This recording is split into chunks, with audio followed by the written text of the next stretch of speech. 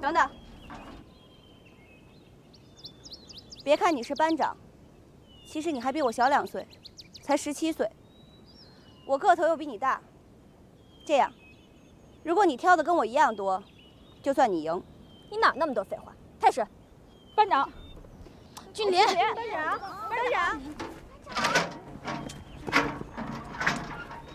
快走啊！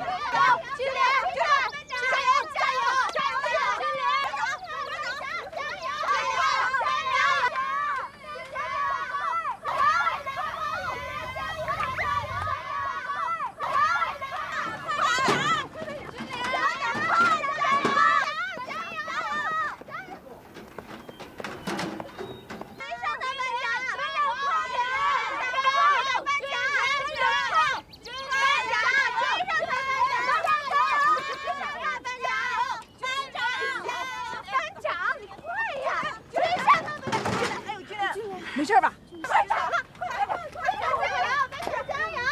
这里，班长没事吧？班长，加油！班长，班长加油！太狠了！啊，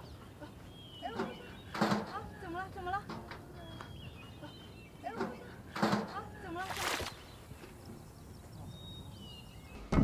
？23弹，你可真行啊你！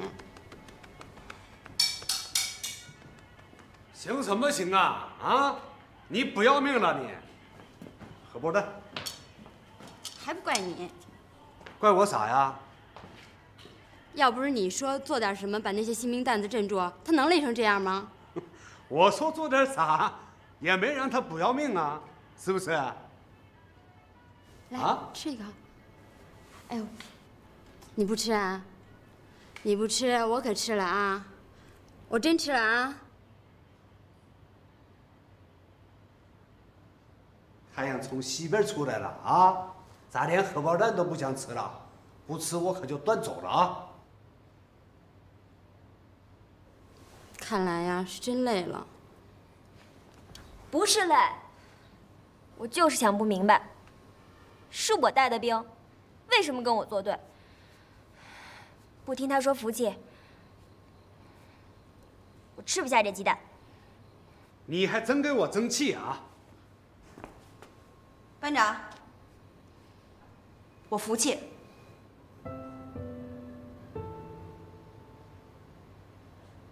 为什么要我出去？因为我没有让你进去。又不是你家。是我家，我还不那么说呢。为什么呀？我告诉你，我刚才那么做是为了让你再一次明白，部队不是农村，一切都是要有纪律的。新兵训练结束了，你又不是护长。 你别忘了，是你要求我当你组长的。那是因为昨天晚上你那个样子，我后悔了，你变了。来不及了。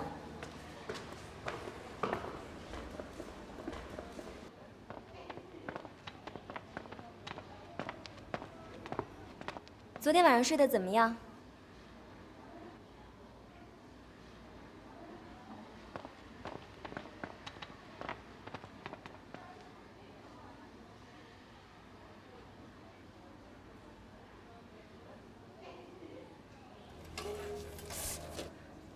端着盘子干嘛？放桌子上。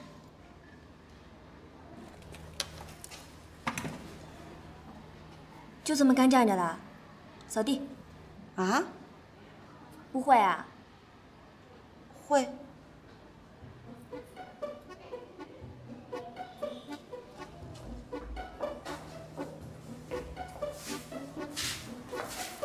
停！你这叫会扫地啊？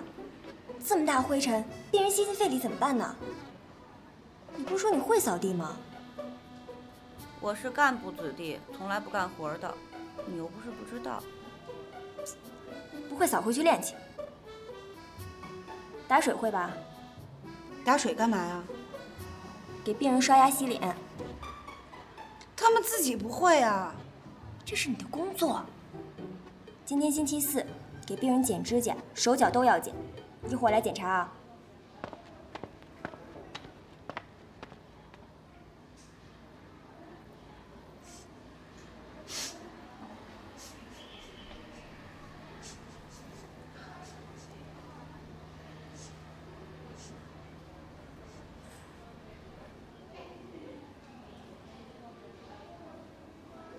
哎呦！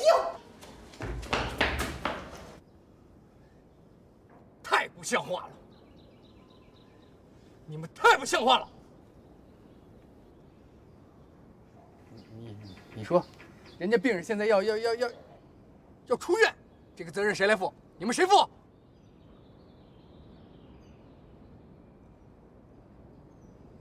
你们是人民军队的卫生兵，不是资产阶级的娇小姐。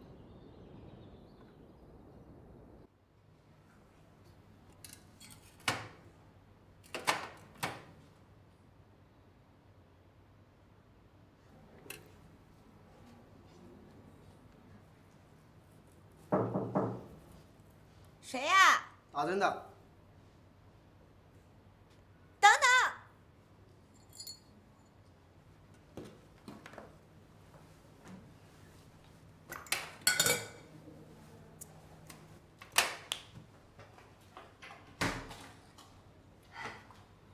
请进。打针啦？是护士吧？是啊。会打针吗？当然会了。给我打一针呗。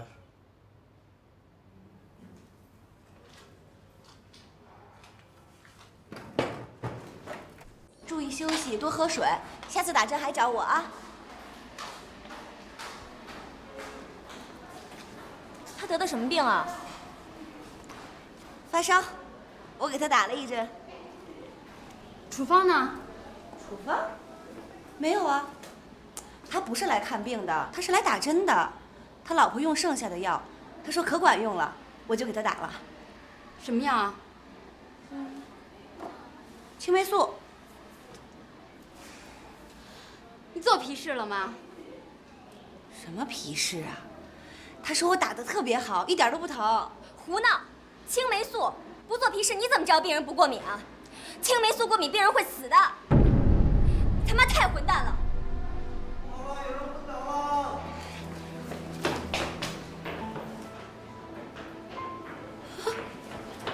什么状况？突然休克。看休克处理，怎么回事啊？病人刚注射过青霉素，没做皮试啊。青霉素过敏处理，给氧，脯生素注射。是他们干的。我的责任。张姐，你他妈给我等着！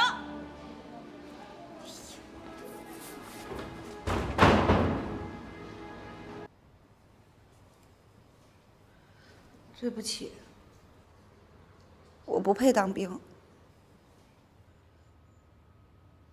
你自己也知道啊。我知道，我表现差，我不是一个能炼成钢的好矿石，我犯这么大的错误，部队不要我，我认了。你认，我还不认呢。我不用走了。那得看你有没有毅力。我有。能不能从哪儿跌倒就从哪儿爬起来？能。怎么爬？使劲儿。劲儿是有的，你现在的问题啊是没有理想。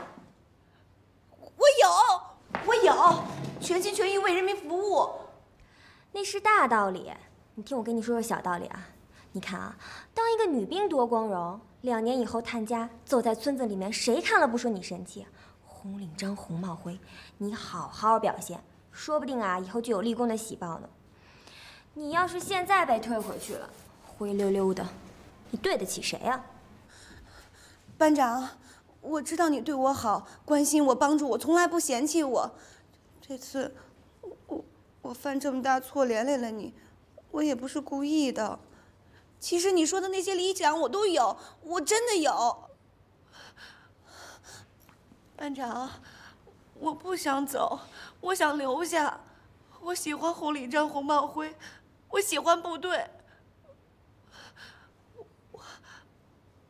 我要是现在回去，真是太丢人了。班长，我愿意从头开始，我好好表现，我不怕脏，不怕苦。你教我，你训我，你骂我打我都行，只要不让我离开，行吗？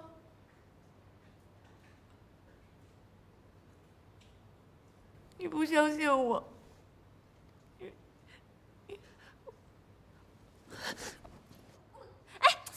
你干什么？我给你写血书。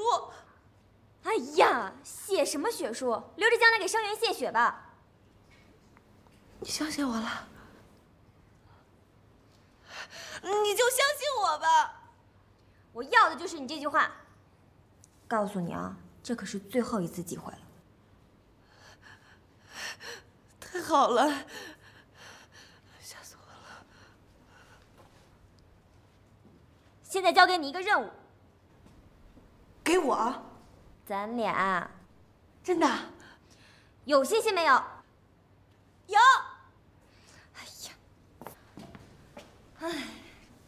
看仔细了，真正的军人站在这里就要有一种威风，懂吗？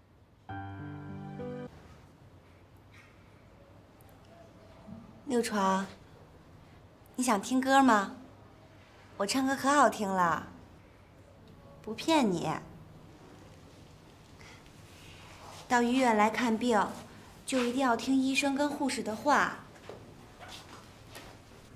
你不想把病治好了？我不治病，我来这儿干嘛呀？我想治病就乖乖的听话。那我唱了啊。不能太大声，要不会影响到别人的。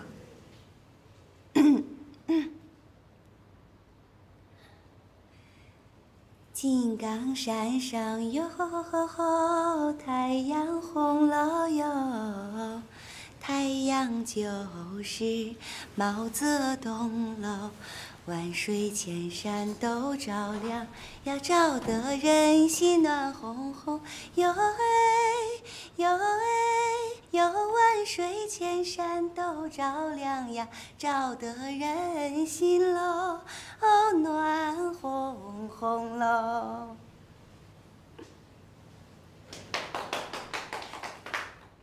没想到你还有这么一套。那是，不是你说的吗？对病人要想尽一切办法。哎，班长，你也跳一个。我不会，可简单了。你看，1、2、3、4。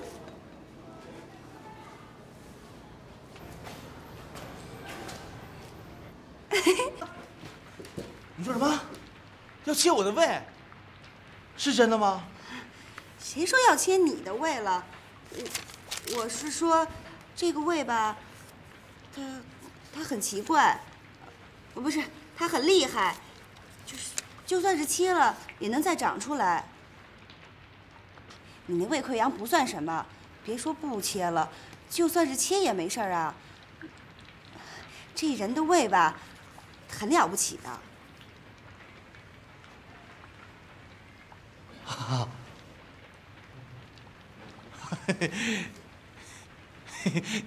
你比我的胃还厉害。啊？啊不，我是说你懂得真多。哎，那个陈军医跟我说那么多，我都没明白。你这么一说，我全懂了。哎呀，我这个胃啊，就像那个韭菜，切了还能长，是不是？啊，对。哎，刘护士，我跟你说句心里话，我刚转到这儿的时候，我特担心。哎，你跟那个方护士啊，成天像看犯人似的看我。哎，这也不让吃，那也不让吃的，我还以……没事了，现在一点事儿都没有了。胃溃疡算个屁呀！我这心呐，彻底的放下来了。我不怕，我一点都不怕。那就好。哎，毒啊！哦，对，今天我们看钢铁是怎样炼成的。好，炼钢的好。这是老邱司务长。司务长好。赵石头好。你怎么知道他叫赵石头啊？他不叫啊，不是，你看他这个像个石头一样，结结实实的啊。哎，我就纳闷了，你小子这么结实，咋就得病了呢？啊？干啥呀？干啥玩意儿啊？啥玩意儿啊？干啥玩意儿？一神一鬼的。司务长，我跟你说啊，他有可能得的是胃癌，护长让他过来帮厨，是为了让他情绪稳定一下。你可千万别让他吃多了。啥玩意儿啊？他得胃癌了？这么年轻咋就得绝症了呢？可不嘛，多可怜呀，跟我同一年的病。你们也真是的，他既然得了绝症了，那想吃啥就吃点啥呗啊！反正也没有几天活的。我可都跟你说了，你不许让他瞎吃。他已经……他怎么了？没事儿，我知道了。你回去吧啊，回去吧，回去吧。哎，这是命令。命令。我走了。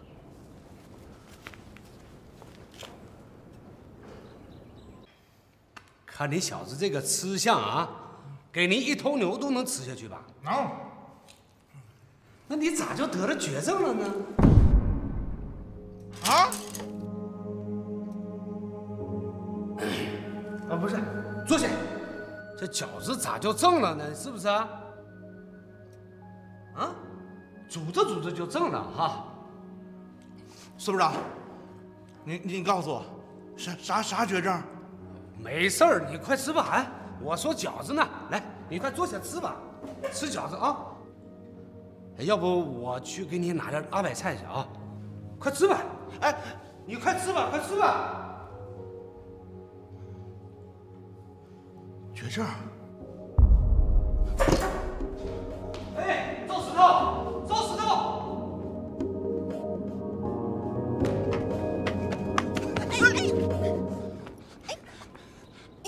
你跑什么呀，刘闯？你们都瞒着我！瞒你什么了？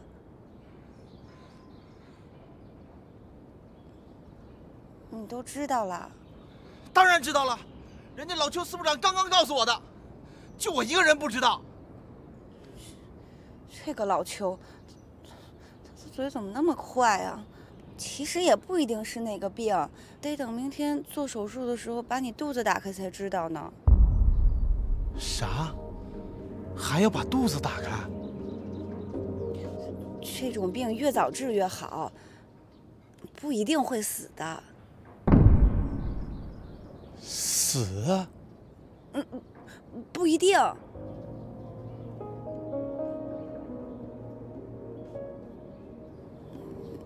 你跟我回病房吧。啊。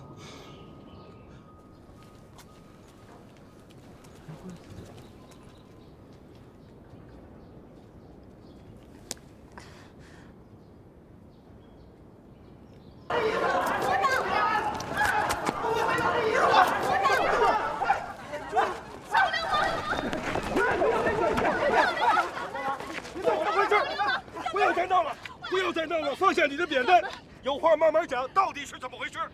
你干嘛呀？他是个病人，还是解放军，你怎么打他呢？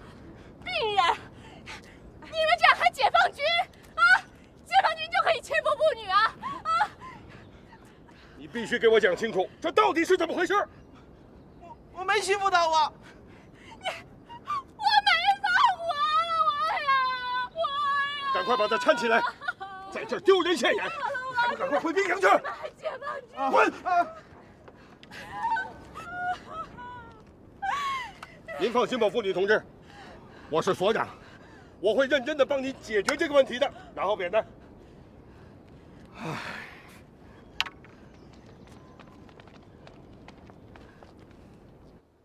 太不像话了！老实说，到底是怎么回事？我当时脑子一懵，脑子一懵就调戏妇女了？我没调戏。这件事情先不说，手术以后再处理。我不手术，我不想死。做手术是为了给你治病。我不治病，我不死。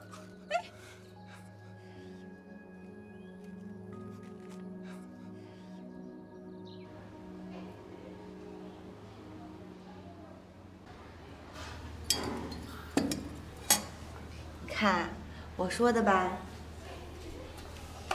根本就没事儿。瞧把你吓的，手术室都不敢进，太丢人了。癌症那是高级病，不是随随便便就能得的。良性的吧，咔嚓，没事儿了。我早就跟你说了，这个胃呀，就跟你说的一样，就像韭菜一样，你切多少就长多少，没骗你吧？你看你高兴的。当然啦。哎，赵石头，以后你要听医生护士的话，不可以乱吃乱喝乱来，一定要早日恢复健康啊！只要你照顾我，我都听你的。我是照顾不了你了，我是来给你道别的。道别？我要去上学了，军校护士培训班，明天就走。啊？你也替我高兴吧？我就知道，咱们是贫下中农一条心嘛，是吧？哎，我在战友面前不敢太高兴，我知道他们心里肯定都嫉妒。你想啊，谁不想去上学呀？可是名额有限呀。这也没办法，对吧？其实方杰好，比穆小华好。要是我们两个一块去就好了。哎，我跟你说句实话，今天是我参军以来最开心的一天，我心里反正刚才就想唱了。哎，算了，不跟你说了，我得去收拾行李了。哎。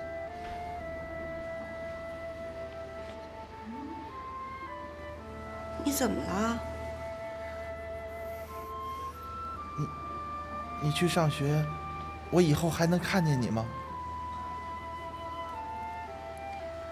我希望我一辈子都不要再见到你。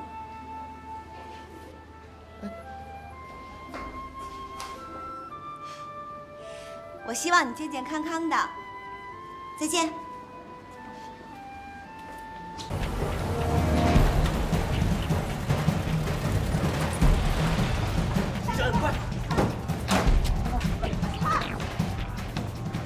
开瓶来，走，小妹，走。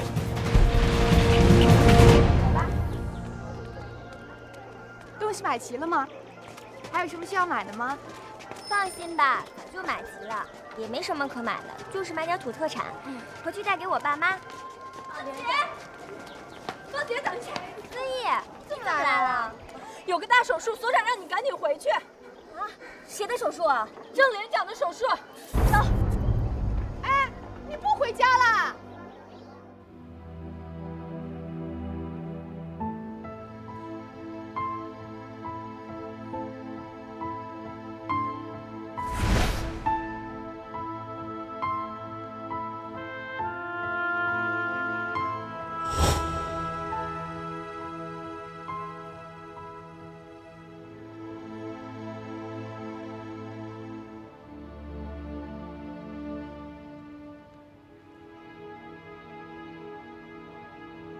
所长，情况怎么样？有些情况必须事先说明一下，患者的伤势远比我们预先估计的要复杂得多。我们也想竭尽全力地保住他的右腿，但是患处挤压时间过长，可能已经完全坏死。为了确保生命的安全，我们考虑截肢。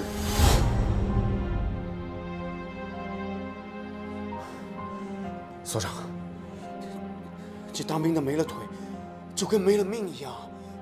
你再想想别的办法，好不好？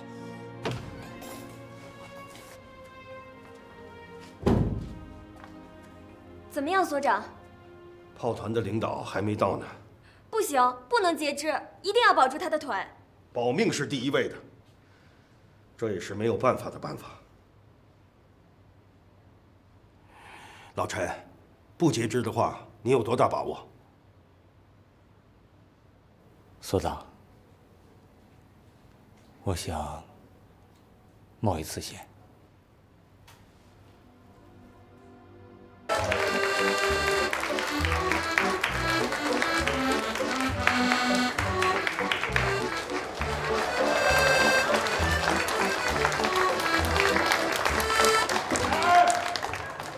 同志们，静一静，听我说两句啊！我就说两句啊。第一句话，同志们还记不记得呀？当年他穆小华刚到咱们二所的时候，还是个小丫头片子，还是个小兔崽子，大家说对不对呀？对。可是时间实在是过得太快了，一转眼他都要结婚了啊！哎呀，我是真舍不得他呀。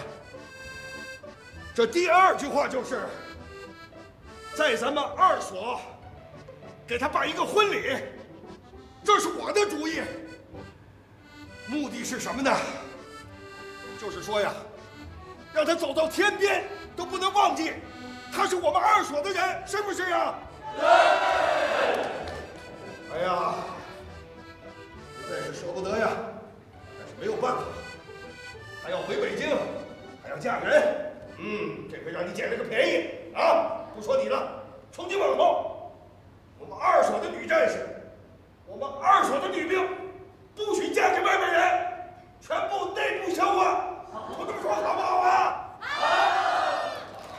那么接下来，欢迎老邱给我们跳一个朝鲜舞，怎么样？好。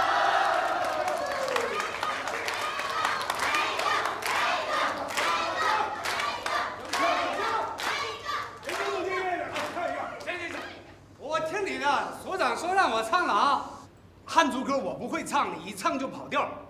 那我昨天晚上做梦，我梦是我写出了个谱子，我唱给你们听听啊。怎么来着？起子，咪来咪哆啦哆啦发，咪来咪来哆发啦发西呀，咪来咪哆啦来咪来哆发，咪来咪来哆哆哆啊。芳姐，我走了以后，你一定要想我呀。北京的今行了你，我肯定会想你的。那你一定要给我写信。这还用说吗？哎，你跟刘君年怎么回事啊？关系好像不怎么样啊。你别跟我提他，他占了你的学习指标，到了那儿倒是好好学呀。6门考试3门不及格，全班最差。那他不学习啊？他天天啊就想着怎么唱李铁梅。哎，你看到他那双黑皮鞋了吗？哪里还有一点农村兵的样子啊？我才懒得搭理这种人呢。其实啊，他挺善良的。他那是缺心眼儿。刘木，他知道你讨厌他，今天他都没敢来。看见了吧？这农村人啊就是这样。哎，你来了，我还能把你赶出去啊？你看你这人，你看桌子上这些糖啊、花生啊，是他特意一大早去买的，说是要为你老穆做点什么。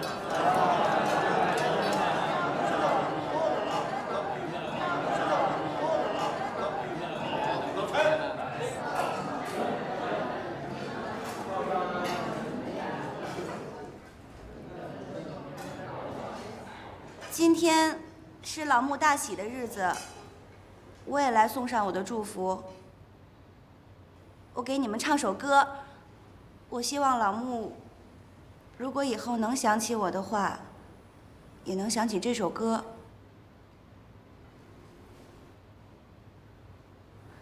歌的名字叫《送郎当红军》，我们江西人都会唱。来。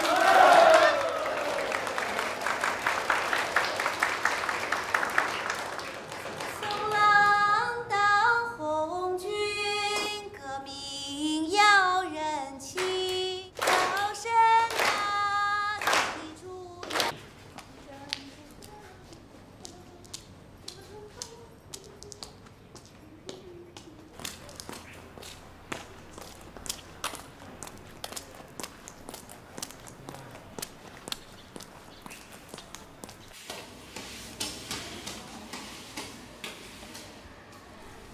病房只能穿解放鞋。为了保证病房的安静，保证伤病员的治疗，病房里绝对不允许穿硬底的皮鞋，更不允许穿高跟鞋，这是纪律。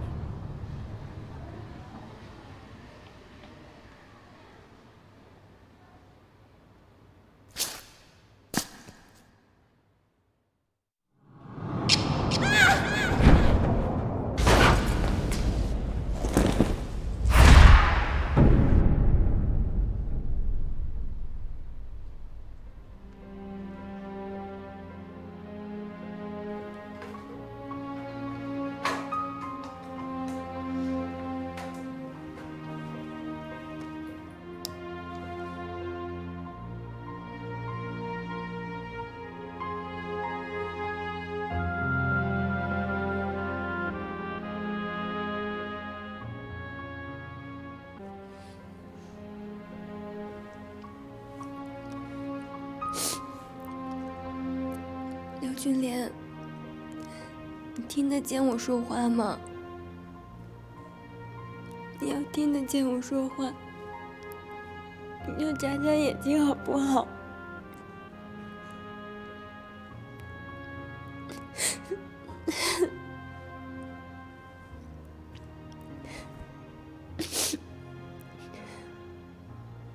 刘俊莲，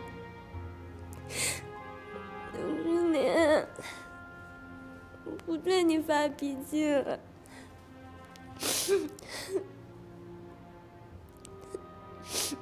以后你犯什么事我都不说你了。你眨眨眼睛。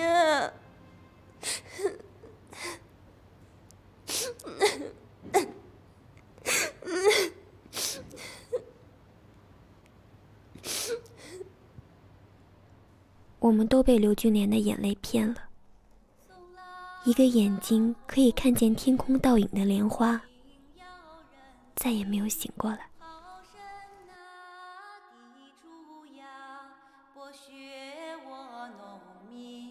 哎呀，我的郎，我的郎，送郎去当红军，坚决打敌人，消灭那反动呀，大家有天分。哎呀，我的郎，我的郎。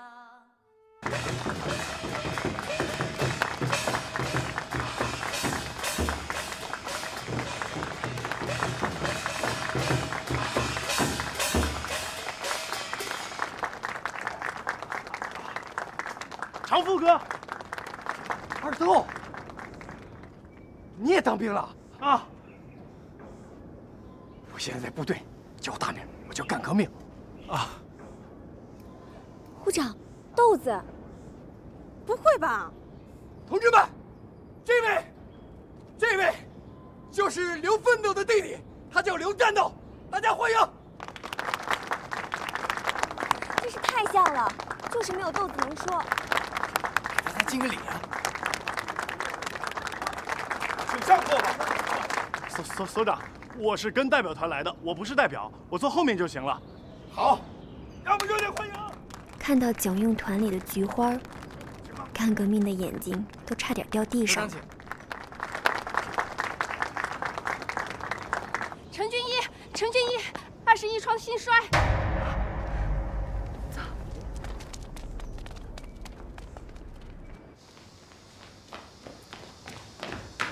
血压多少40、90。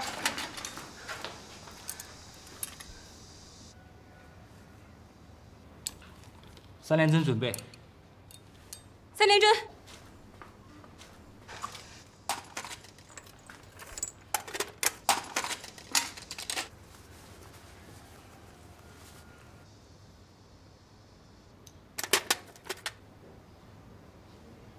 3连针准备好了，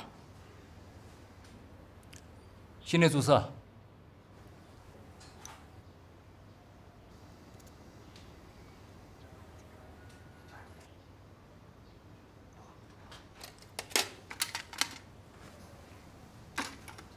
心跳恢复，5分钟观测一次啊。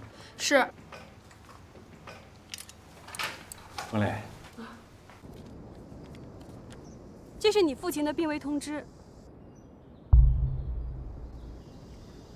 我没有。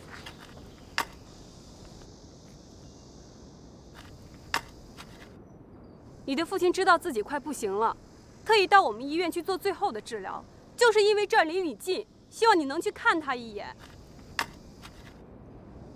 这是他最后的一点心愿。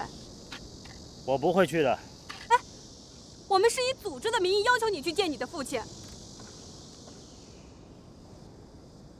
我不是当兵的，你们管不着我。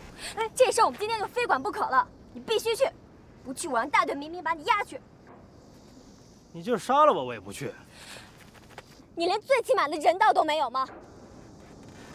他打死了我的母亲，他的人道在哪？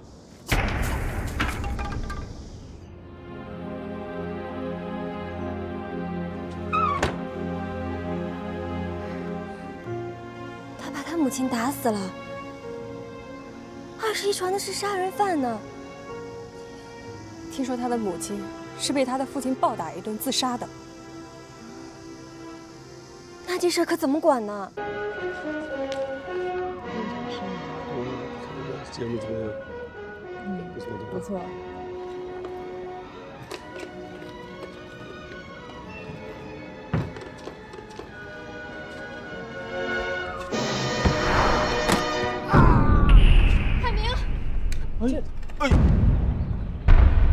院长，怎么回事？海明，你怎么了？哎，我的腿！上去看看！胡闹台！慢点，慢点，慢点，轻！过来，推平车，送抢救室。是，推平车，送抢救室，快！推地方慢点，上处慢一点。哎呀，郑东江同志，我只是跟你提一个建议。干革命吧！干革命！快停了！别管干革命！你让我说你什么好？所长，都是我的错，我惹的祸，是我工作上的失误，请组长处分我吧。你说你是干什么吃的？一个台子都搭不好，把人家演员弄摔下去了，这都是文工团的台肚子。你看看你把军长气的，脸都绿了。这是让你搭个台子，要是让你盖房子呢，不把人都砸死？你还愣在这儿干什么？写检讨去，写1万字，快滚！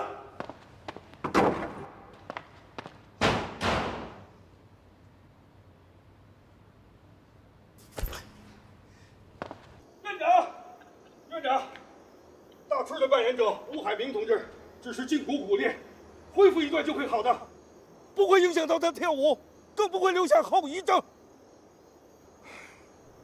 院长，英子同志是吴海明同志的对象。啊，首长，我请求能够留下来陪吴海明一段时间。根据你目前的伤情啊，我不建议你用石膏，还是用这种小夹板。这种小夹板呢，可以保持你腿部的血液循环。还有啊，可以预防腿部肌肉的萎缩。吴海明啊，你是个舞蹈演员，这个腿部肌肉的恢复那是非常重要的，对吧？是。谢谢了。那他的这个腿恢复要多长时间啊？要是下地走路的话，那很快的。可是要上舞台的话，最起码还要3个月的时间。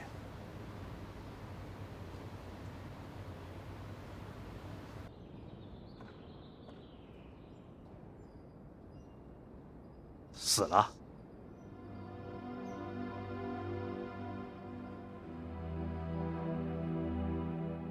死了。遗体怎么处理？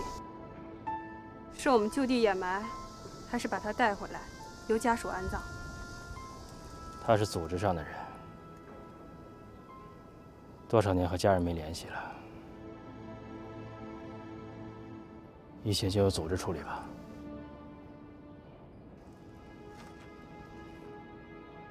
王建设同志，你父亲临死的时候，给你留下2样东西。什么东西？一样是你的1颗乳牙，另外1样是你母亲的1缕头发。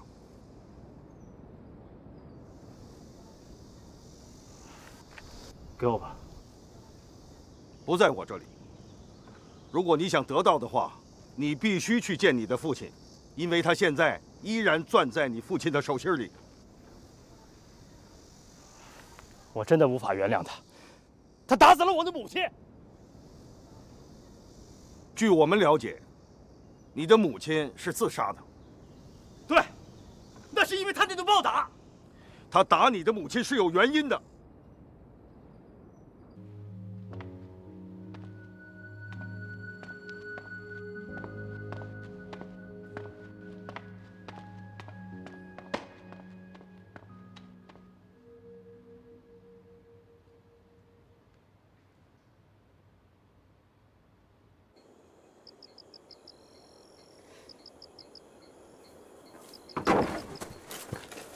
报告老兵，胜利完成任务，请检查。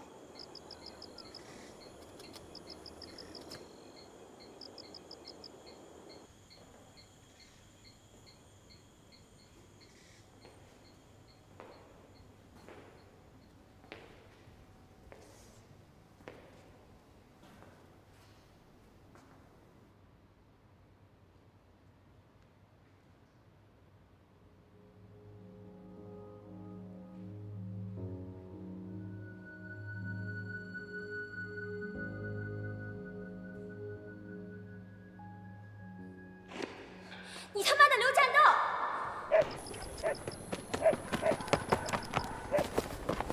你给我回来！我让你把鞋给我放下，没让你给它穿上。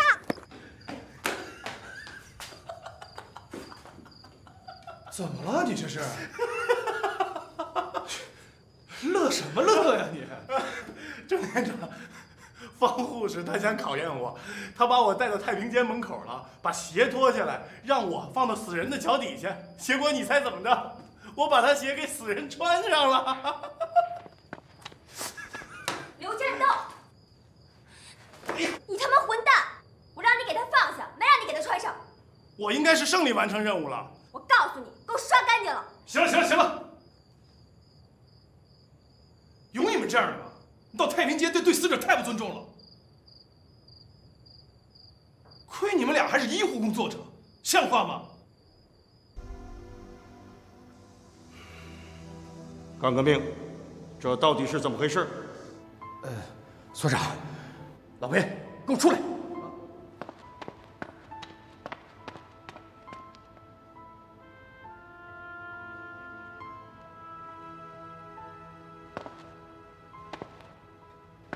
到底怎么回事？我也不知道。为什么不锁门呢？锁坏了，锁上就打不开。那为什么不及时汇报呢？和院务处反映过2次，谁想到能进来人呢？这是什么人干的？什么目的？完全是在搞破坏吗？一定要调查清楚。你给我想想，谁有可能干这种事情？我也想不出来。想不出来，想不出来我就处理你。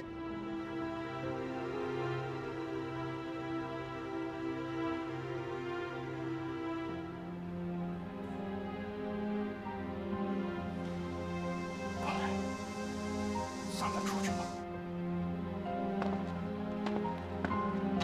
忙着呢。啊，哎，你这输液瓶有没有多余的？你干什么呀？做个小实验。真的吗？真的。算你走运，那边有2个瓶子瓶口坏了呢。哎。哎，还有没有碳酸氢钠？你要那个干嘛呀？做个小实验，我不跟你说了吗？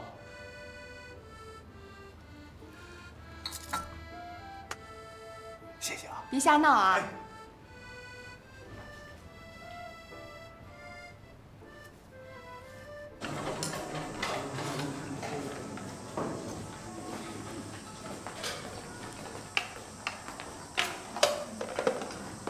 又到星期天了，高兴了吧？那当然了。哎，他上回说了，说这回我们俩能多待一会儿。幸福死了！哎，你犯什么神经啊？你怎么吃那么少啊？哎，真是哎，节约闹革命啊！二豆，你可没有你哥那种什么都能吃的本事。哎，你是真的吃不下去吗？哎，你看我都这么胖了，我就是因为饭量太大。二豆，我决定了，跟着你一起节约闹革命。人家二豆那是想省下钱来娶媳妇儿。哎，你这句话说对了，在我们老家有句话，舔3年饭碗，能舔出一只老黄牛。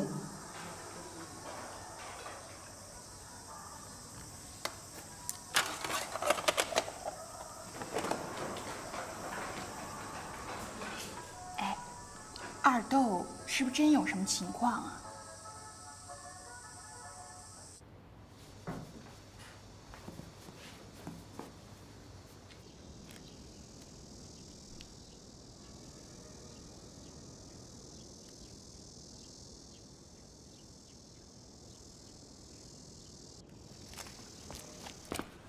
司部长，嫂子，二豆，我想买些大米。买大米啊？买大米干啥呀？吃啊。咋的？我和你嫂子做的东西不好吃啊？不是，司部长，我这有饭票，我不占公家便宜。你想干啥呀？投机倒把啊？看你说的，人家不就说买点米吗？再说也不是白拿。我必须得问明白了。你知道他哥哥啊，啥都敢吃，我怕他犯纪律了。二豆，老邱也是为你好。再说，你买那么多大米干什么用啊？我是想拿去给大妹和小妹，他们2个人每天抬石料，干那么重的活，却只吃地瓜和咸鱼，身体不行。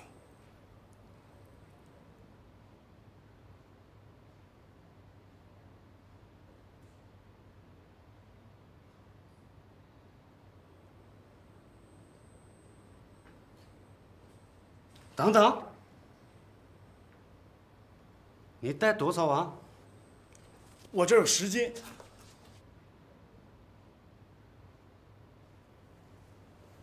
等着吧。哎，哎，老邱，把咱那点饭票也换成大米，给他姐俩都装去啊！谢谢嫂子。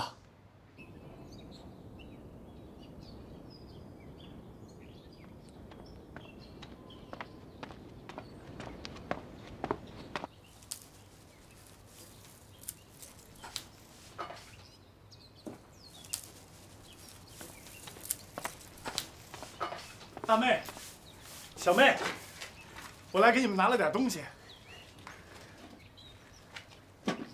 我先走了。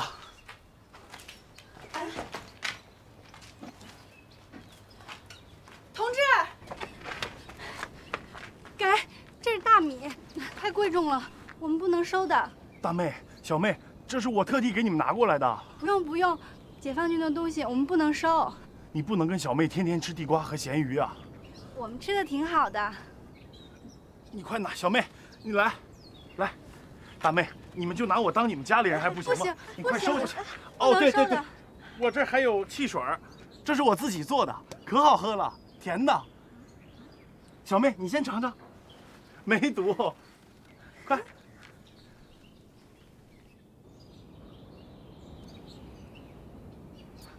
好喝吗？大妹，你也尝尝。喝呀！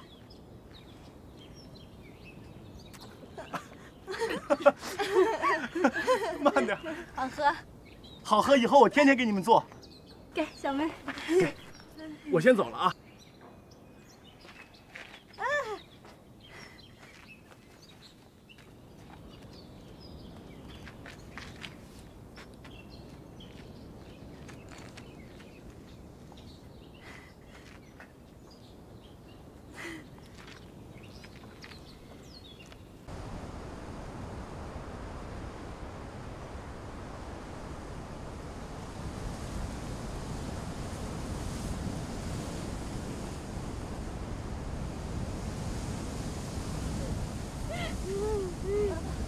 她不是跳喜儿的那个女孩吗？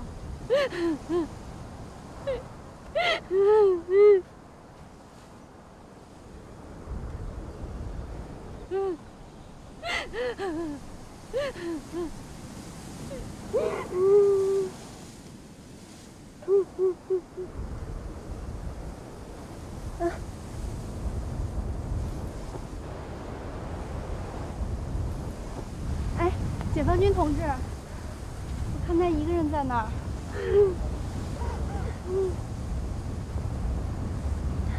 我去看看他，先走吧。嗯，好，再见。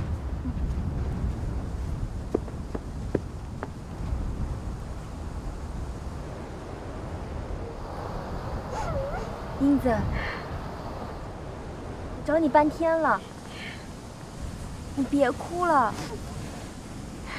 再哭会哭坏身体的。芳姐，我都不敢相信这是真的。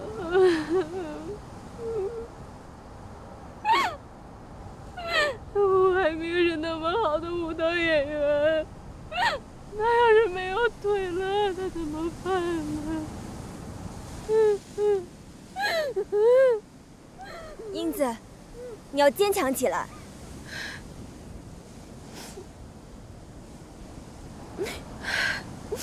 我是挺想坚强，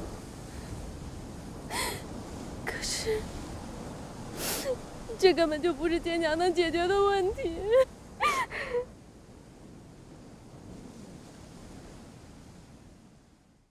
英子，英子，英子，你怎么了？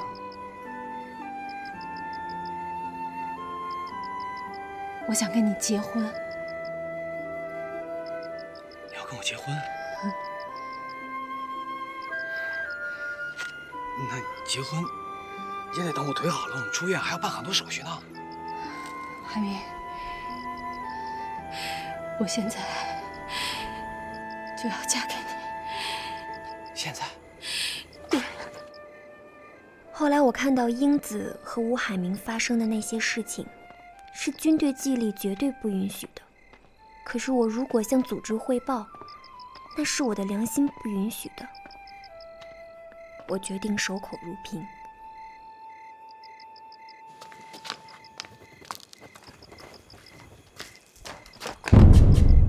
方杰，你怎么在这里？在这干什么呢？我刚才晾衣服去了。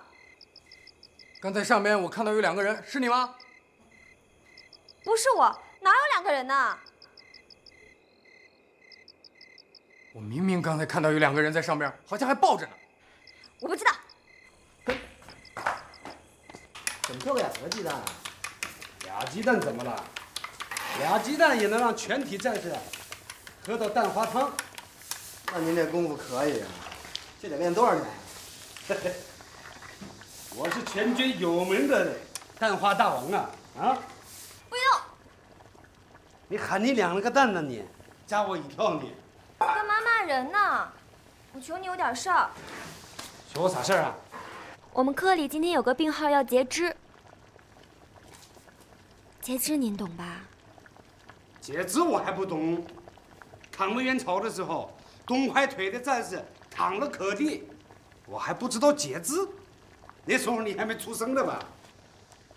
我是我爸从朝鲜回来以后生的，我哥叫元朝，我不是叫方杰吗？就是胜利啊，捷报。别白活了，说正事儿吧。那个病号的对象在照顾他呢，就是上次在我们院里跳白毛女的那个。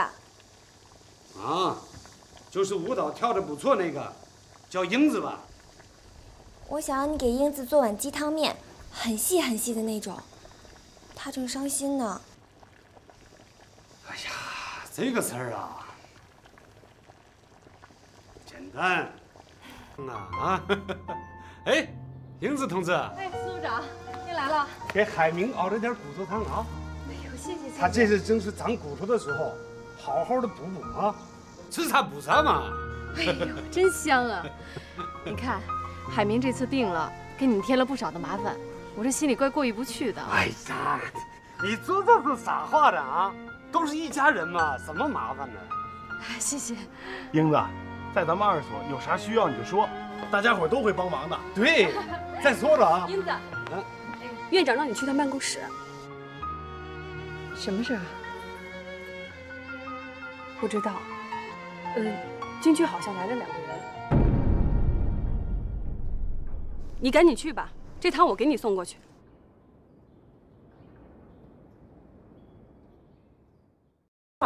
都能排上啊！一个对一个啊，别着急啊！哎，跟紧了啊！跟紧了啊！好，一个排一个。大娘，你哪里不舒服啊？我这腰里长着一个碗大的包，解放军看看得的是什么病？来，我给你看看。大长婆，我不跟你说过了吗？人少的时候你再来。你叫他过来，他是病人。现在给贫下中农看病，别忘了你的成分。哎，你是什么成分啊？哎，解放军同志，来，我不收。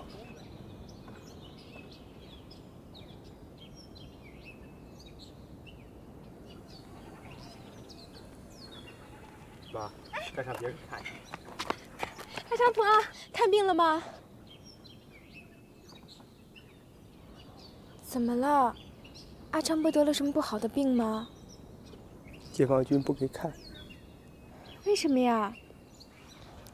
还不是因为成分不好。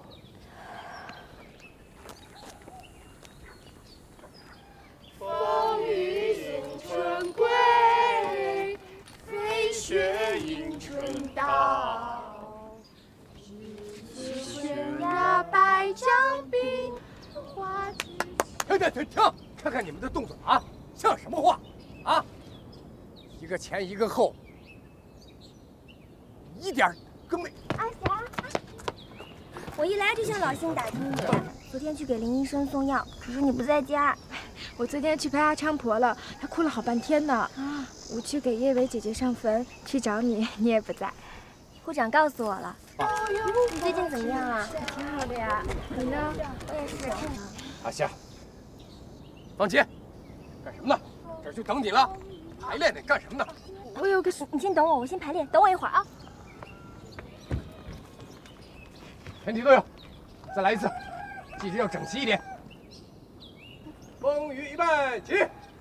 风雨迎春归。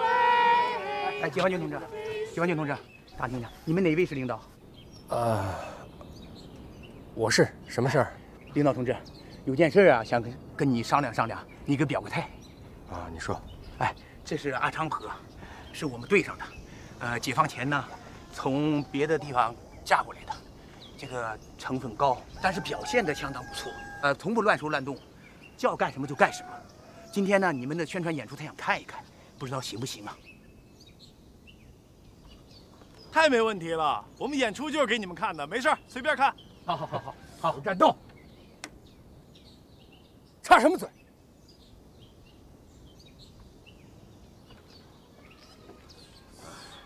是这样的啊，我们是医疗队这次来也没有3支2军的任务。这件事情我看还是你们地方上说了算吧。哎，这个事儿啊，还真得你们去说句话。以往啊，宣传队来演出啊，怕阶级敌人搞破坏，像地府反坏右啊，都不让靠前的。那既然有这个规定，为什么还非得要让他看演出呢？哎，他要能看演出的话，就说明他表现得不错呀。解放军就可以给他看看病了，他的儿子也好找个对象啊，是不是啊？哦。哎呀，解放军同志啊，我家哥哥，跟老三团当红军闹革命去了，到现在还没回来。我知道老三团，就是坚持南方3年游击战，后来北上了。他哥哥要是牺牲了，那是烈士。这种没根没据的话你也信？哎呀，解放军同志，你要是不跟我做主，我就没法活了。你看，我的儿子老大不小了，连媳妇儿都讨不来呀！啊，解放军同志，帮帮他吧。预备，唱。风雨送春归，飞雪迎春到。你是悬崖百丈冰，悠悠过巨桥。解放军同志，解放军同志，别演了，别演了，出事了，快点！有人跳崖了，赶快救人呐！快点，同志，有人跳崖了，快点，快去吧！不演了，救人要紧，先救人吧！快点，向走，快点拿东西，救人！快点，快！快点救人！把东西都拿好！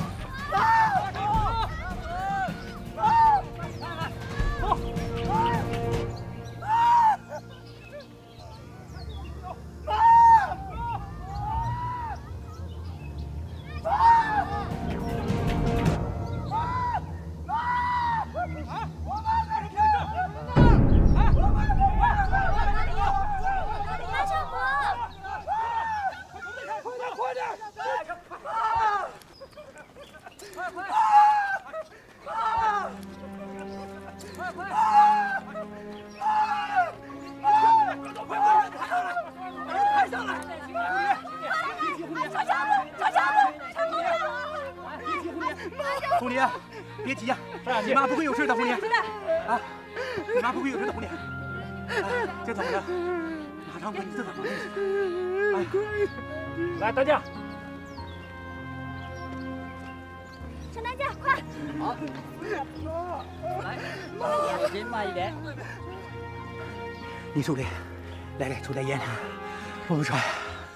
你说，解放军同志，说句心里话呀。哎，土改的时候啊，工作队说非要抓一个地主回来斗斗，啊，就把他抓来了。其实啊，他只是地主家的一个洗衣服的佣人，这大伙都知道。哎呀，给他抓上台批斗的时候，他穿的都是补丁衣服。你说他有2个哥哥是怎么回事？啊，他那2个哥哥是老三团的，哎，这一走啊就没了音信。哎，听说啊牺牲了。那也没得到证明啊！哎，不管怎么着吧，你也不能让他死在这儿了，是不是？你们一定要救救他。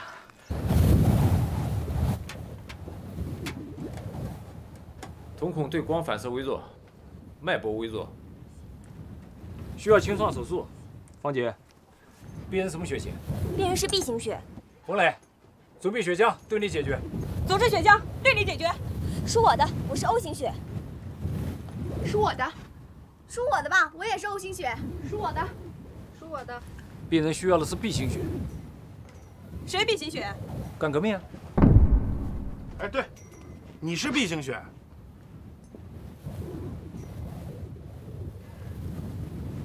我是 B 型血，但是……但什么但？都什么时候了？病人现在需要抢救，马上就有生命危险了。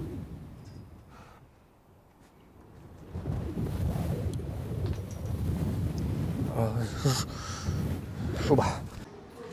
阿长头颅部骨折，颅内有淤血，我们需要马上手术。你们是病人的家属，同意就在上面签字吧。什么叫开颅减压呀？就是把病人的头部打开，把里面的淤血取出来。把脑袋打开，人还能活吗？如果不手术，病人随时会死。那就快签吧。不签了，这还有救，签吧。你说什么？不签了。哎，不手术阿昌不会死。所长，陈俊一，病人家属不同意签字。你快过来。为什么？我也不知道。你是病人家属，为什么不肯签字？这是我们所长。我妈这辈子不容易，我想成全她。她当个地主婆一天福都没享着，甚至在别人眼里连条狗都不如。我没能耐，我帮不了她，救回来又能怎么样？啊！我求求你，放过她，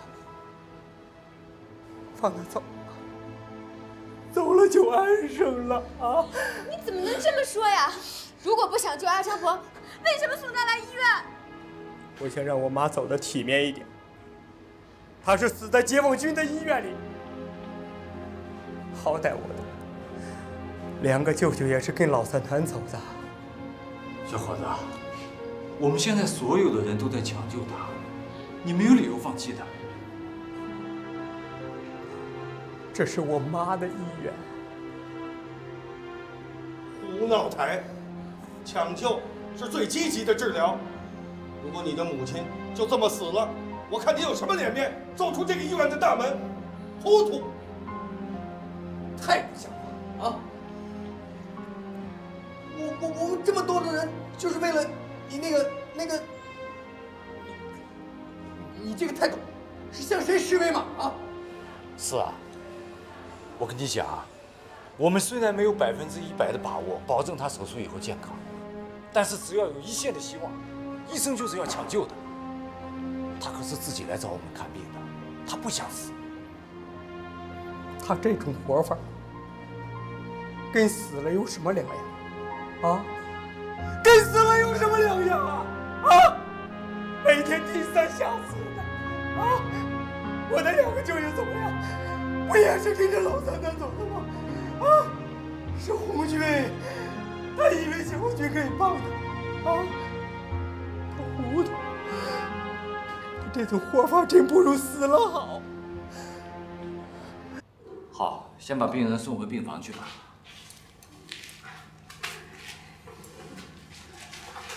谢谢你，大夫。不客气。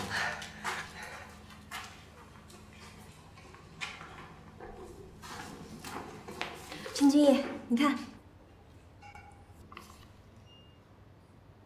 干啥热血写春秋，干革命的。哼，这个人的脑子里长瘤子了。他把自己写成陈俊义了，这可不行啊！这个不重要啊，这个上面表彰他是好事情，这样他就不会到处去乱告状了，我们不就安全了吗？对不对？再说了，我们救阿昌婆是为了什么？是医生的职责，我们不是为了上报纸。陈君毅，你这样的态度是没有原则的，你不是这样的人。对于干革命的这种行为，我们必须斗争。干谢李元。阿昌婆是你救的吗？当然是我救的了。哎，我那1大袋子血还是你从我身上抽的呢，你忘了？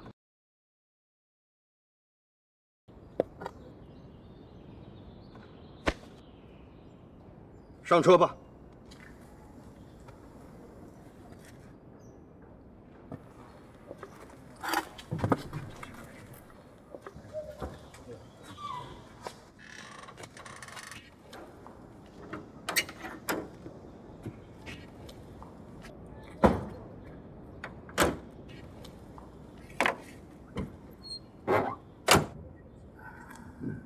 所长，我跟海明的结婚报告，上级已经批准了。是吗？那太祝贺你们了。英子啊，作为女人，我佩服你。你付出的太多了。我什么都没有做，只是不想留下太多的遗憾。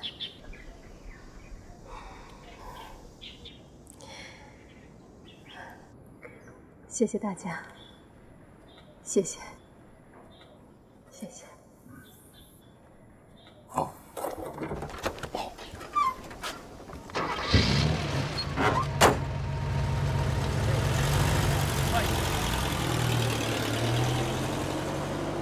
再见。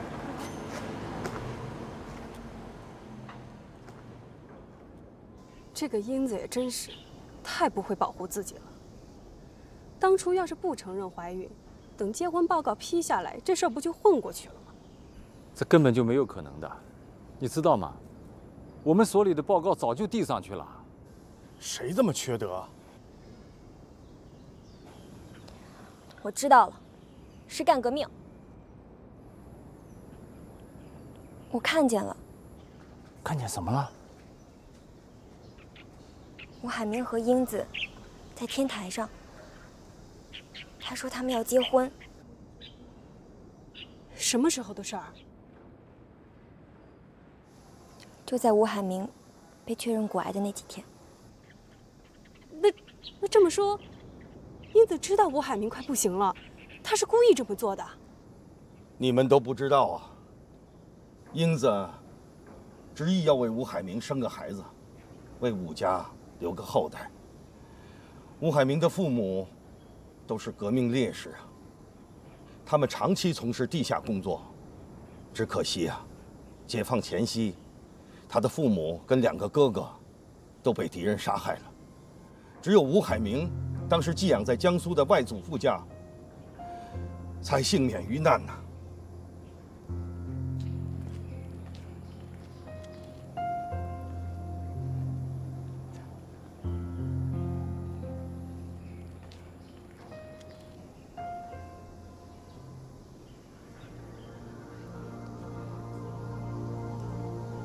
这个罢了。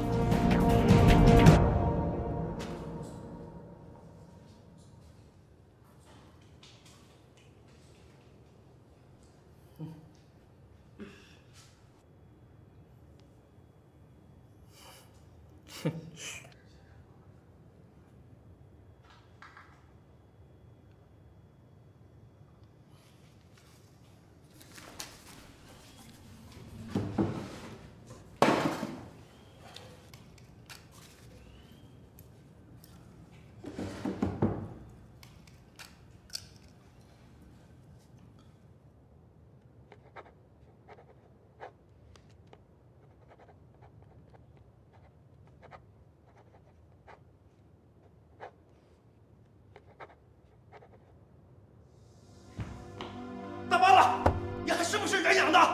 打我来那天起，就他妈没看你干一件人事儿。你咋了？你吃炸药了？我吃炸药了？你还干革命呢？你他妈就是个狗特务！为了自己往上爬，你见谁害谁。英子那么好的人你都害，你还长根人肠子吗你？哎！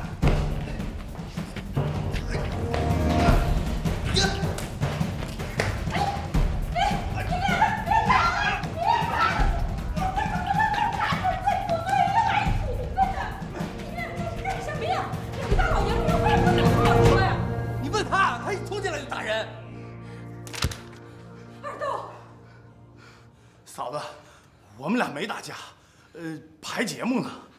节目？拍啥节目？智取飞虎山，我是杨子荣，打你个坐山雕。你，二豆，你干革命，你们俩这到底是在干什么呀？不是告诉你了吗？我拍节目呢。大妹，小妹。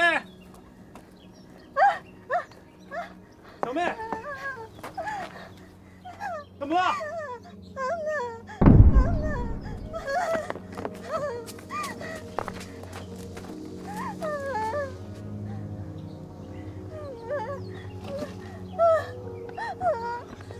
大妹，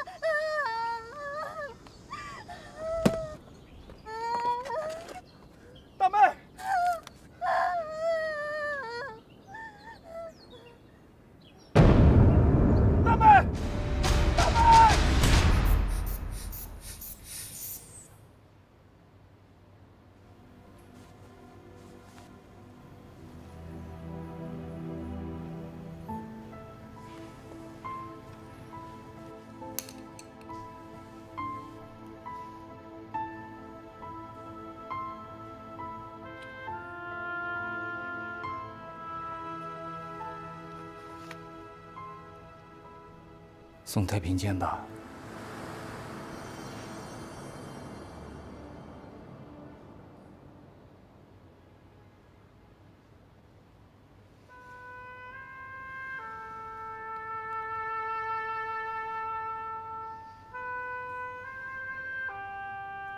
刻墓碑的一对姐妹就这么分开了。她们不识字，墓碑上的字是请识字的人写下来，她们在用凿子描着笔画，一锤一锤地凿出来。一会儿我让你使劲，你再使劲啊！那我们现在开始。芳姐啊，这小家伙在产房里的英子一直问我，是不是还没有到最疼的时候？是不是还没到最疼的时候？他告诉我，他要把撕心裂肺的喊叫留着，等着最难熬的时刻。他要大喊大叫的把这个孩子生出来，让全世界都知道吴海明有了一个孩子。最痛苦的时刻在他的忍耐中水一样流过去了，直到婴儿的出生，他居然一声不吭。男婴7斤2两。他是我见到的最坚强的产妇。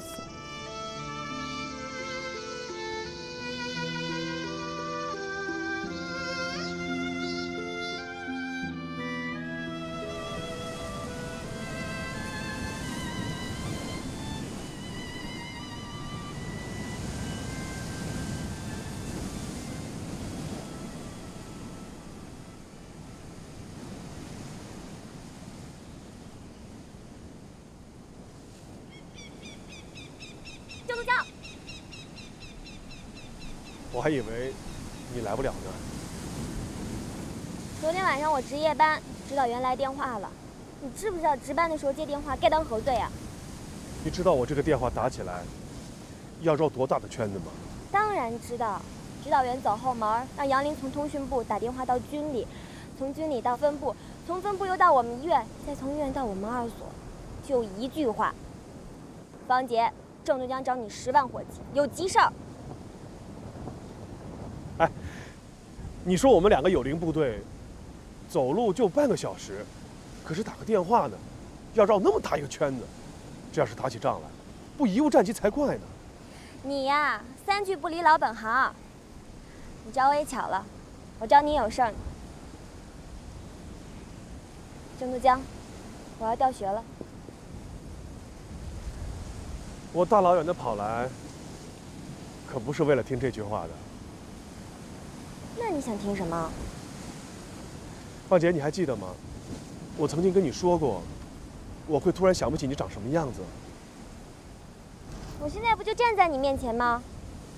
你知道吗？有一天晚上，我睡在帐篷里，突然眼前一闪，我吓了一跳，当时就醒了。你知道为什么吗？为什么？因为我梦见了你的眼神。你的眼神好厉害，就像闪电，就像刀子一样在我眼前闪过。那你看我的眼神像刀子吗？芳姐，我不想失去这次机会。我要告诉你，我喜欢你。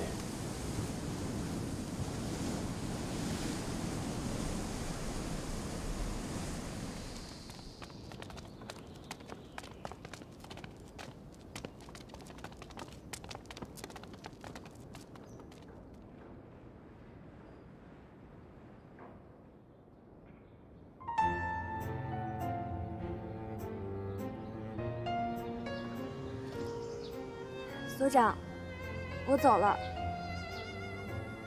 我最好的兵就要走了，真是舍不得呀。到了那边好好学习，别调皮。我可不敢保证。芳姐，学习只是一种表面形式，最重要的是心灵的感受。我懂。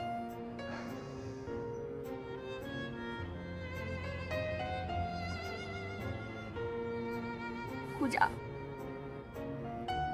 终于轮到你了。论走到哪儿，都不要忘了这儿的榕树。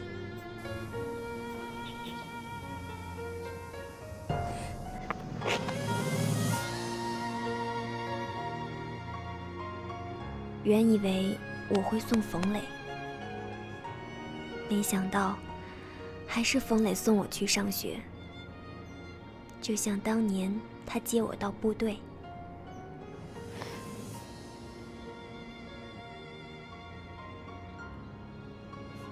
你看看，还是当兵的呢，别老婆婆妈妈的。走吧。